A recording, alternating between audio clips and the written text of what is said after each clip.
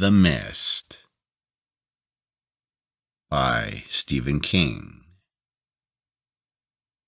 Part 1.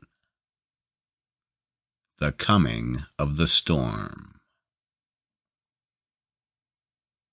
This is what happened. On the night that the worst heat wave in northern New England history finally broke, the night of July 19th, the entire western Maine region was lashed with the most vicious thunderstorms I've ever seen.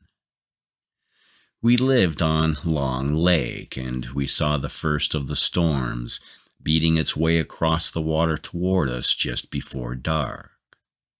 For an hour before, the air had been utterly still. The American flag that my father put up on our boathouse in 1936 lay limp against its pole. Not even its hem fluttered. The heat was like a solid thing. It seemed as deep as sullen quarry water. That afternoon, the three of us had gone swimming, but the water was no relief unless you went out deep. Neither Steffi nor I wanted to go deep because Billy couldn't. Billy is 5. We ate a cold supper at 5:30, picking listlessly at ham sandwiches and potato salad out on the back deck that faces the lake. Nobody seemed to want anything but Pepsi, which was in a steel bucket of ice cubes. After supper, Billy went out back to play on his monkey bars for a while. Steph and I sat without talking much, smoking and looking across the sullen flat mirror of the lake to Harrison on the far side. A few power boats droned back and forth. The evergreens over there looked dusty and beaten. In the west, great purple thunderheads were slowly building up, massing like an army. Lightning flashed inside them. Next door, Brent Norton's radio turned to that classical music station that broadcasts from the top of Mount Washington, sent out a loud bray of static each time the lightning flashed. Norton was a lawyer from New Jersey, and his place on Long Lake was only a summer cottage with no furnace or insulation. 2 years before, we had a boundary dispute that finally wound up in county court. I won. Norton claimed I won because he was an out-of-towner. There was no love lost between us. Steph sighed and fanned the top of her breast with the edge of her halter. I doubted if it cooled her off much, but it improved the view a lot. "I don't want to scare you," I said, "but there's a bad storm on the way, I think." She looked at me doubtfully. "There were thunderheads last night and the night before, David. They just broke up." "They won't do that tonight." "No? If it gets bad enough, we're going to go downstairs." "How bad do you think it can get?" My dad was the first to build a year-round home on this side of the lake.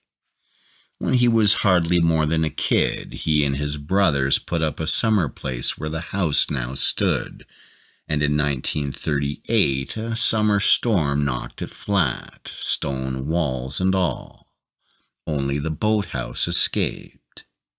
A year later, he started the big house. It's the trees that do the damage in a bad blow. They get old, and the wind knocks them over. It's Mother Nature's way of cleaning house periodically. "I don't really know," I said, truthfully enough. I had only heard stories about the great storm of '38. "But the wind can come off the lake like an express train." Billy came back a while later, complaining that the monkey bars were no fun because he was all sweated up. I ruffled his hair and gave him another Pepsi. More work for the dentist.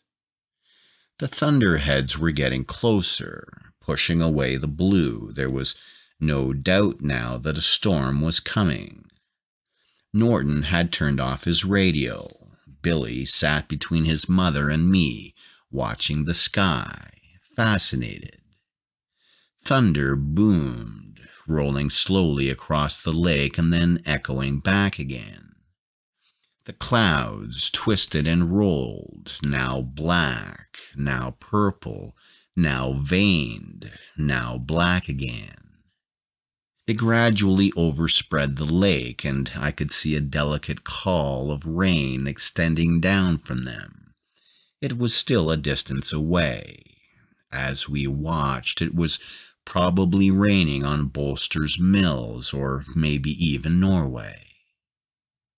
The air began to move, jerkily at first, lifting the flag and then dropping it again. It began to freshen and grew steady, first cooling the perspiration on our bodies and then seeming to freeze it. That was when I saw the silver veil rolling across the lake. It blotted out Harrison in seconds and then came straight at us. The powerboats had vacated the scene. Billy stood up from his chair, which was a miniature replica of our director's chairs, complete with his name printed on the back. "Daddy, look!" "Let's go in," I said. I stood up and put my arms around his shoulders. "But you do see it, Dad. What is it?" "A water cyclone. Let's go in." Steph threw a quick, startled glance at my face and then said, "Come on, Billy, do what your father says." We went in through the sliding glass doors that give on the living room. I slid the door shut on its track and paused for another look out. The silver veil was 3/4 of the way across the lake. It had resolved itself into a crazily spinning teacup between the lowering black sky and the surface of the water, which had gone the color of lead streaked with white chrome. The lake had begun to look eerily like ocean, with high waves rolling in and sending spume up from the docks and breakwaters. Out in the middle, big whitecaps were tossing their heads back and forth. Watching the water cyclone was hypnotic. It was nearly on top of us when lightning flashed so brightly that it printed everything on my eyes in negative for 30 seconds afterward. The telephone gave out a startled ting, and I turned to see my wife and son standing directly in front of the big picture window that gives us a panoramic view of the lake to the northwest. One of those terrible visions came to me. I think they are reserved exclusively for husbands and fathers. A vision of the picture window blowing in with a low, hard coughing sound and sending jagged arrows of glass into my wife's bare stomach, into my boy's face and neck. The horrors of the Inquisition are nothing compared to the fates your mind can imagine for your loved ones. I grabbed them both hard and jerked them away. "What the hell are you doing? Get away from there." Steph gave me a startled glance. Billy only looked at me as if he had been partially awakened from a deep dream. I led them into the kitchen again and hit the light switch. The phone ting-a-linged again. Then the wind came. It was as if the house had taken off like a 747. It was a high, breathless whistling, sometimes deepening to a bass roar before glissading up to a whooping scream. "Go downstairs," I told Steph, and now I had to shout to make myself heard. Directly over the house, thunder whacked mammoth planks together, and Billy shrank against my leg.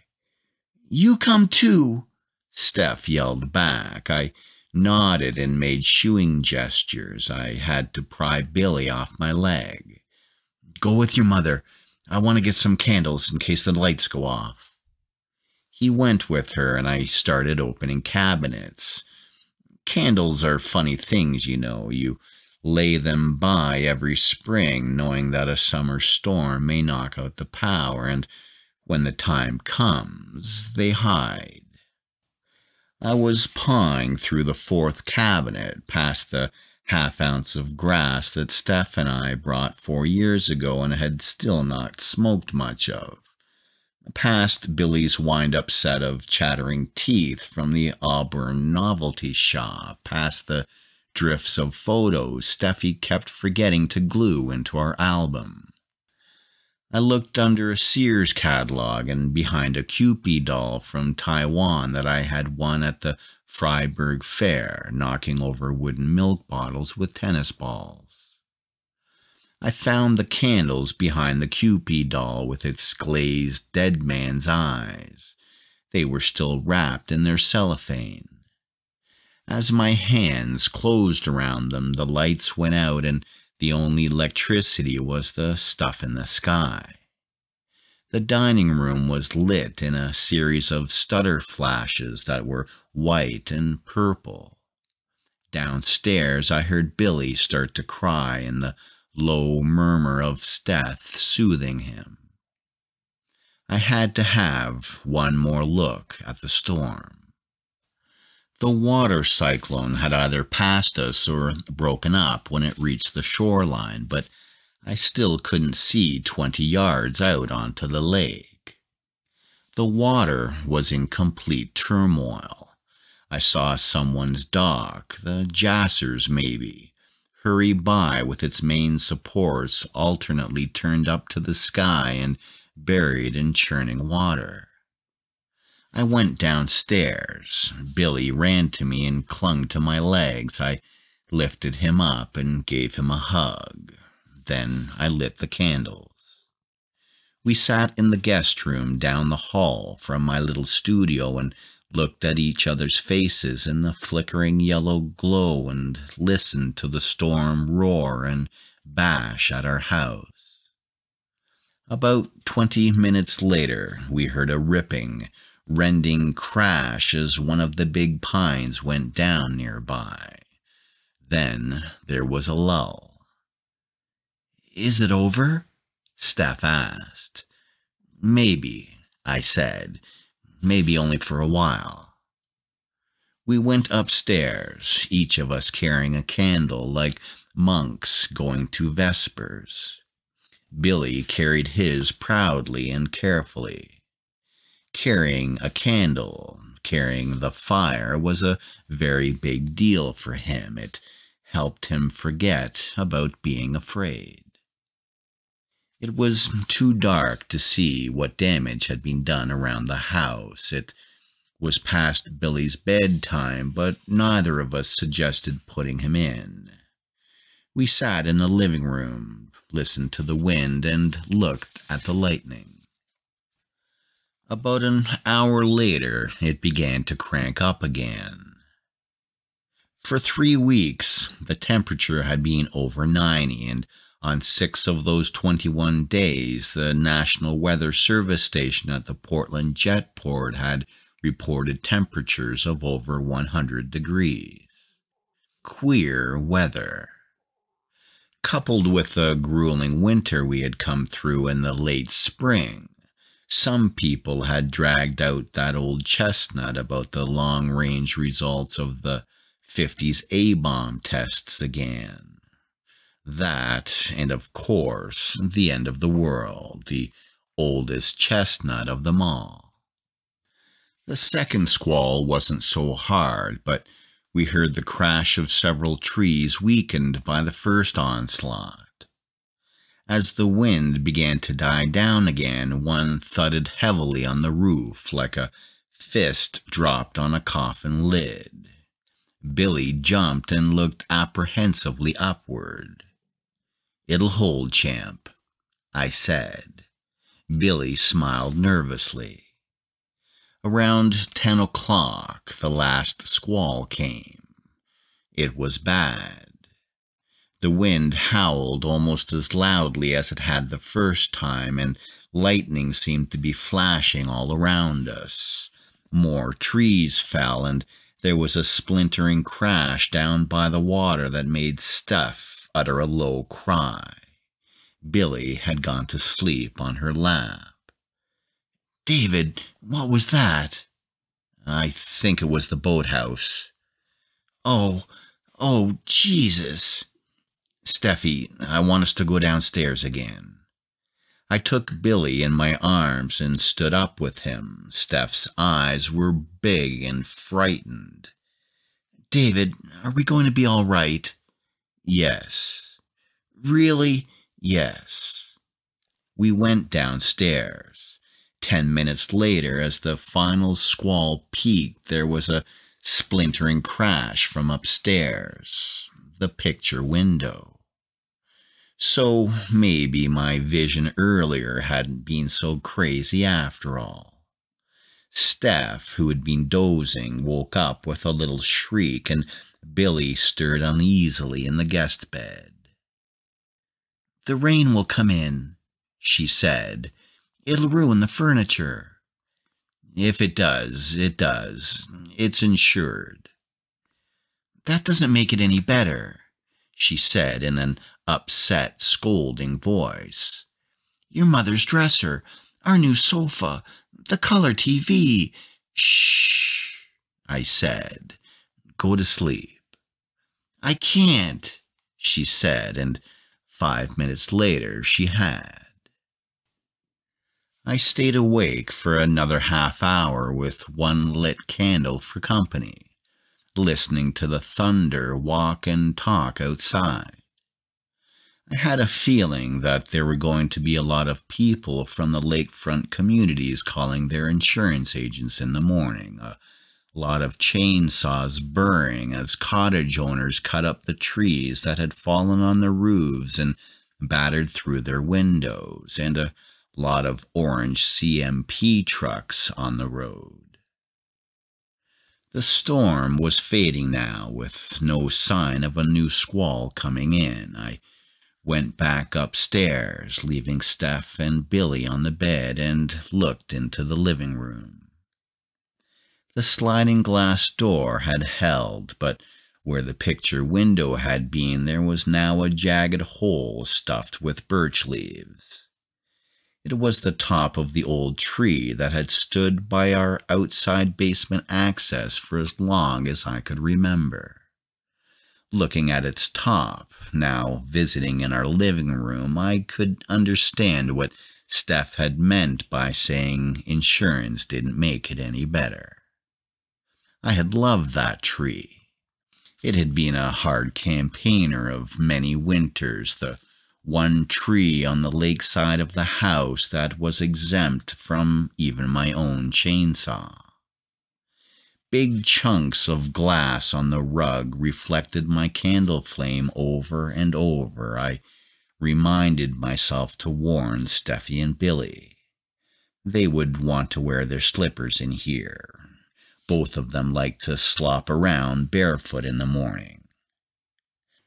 I went downstairs again. All three of us slept together in the guest bed, Billy between Steph and me.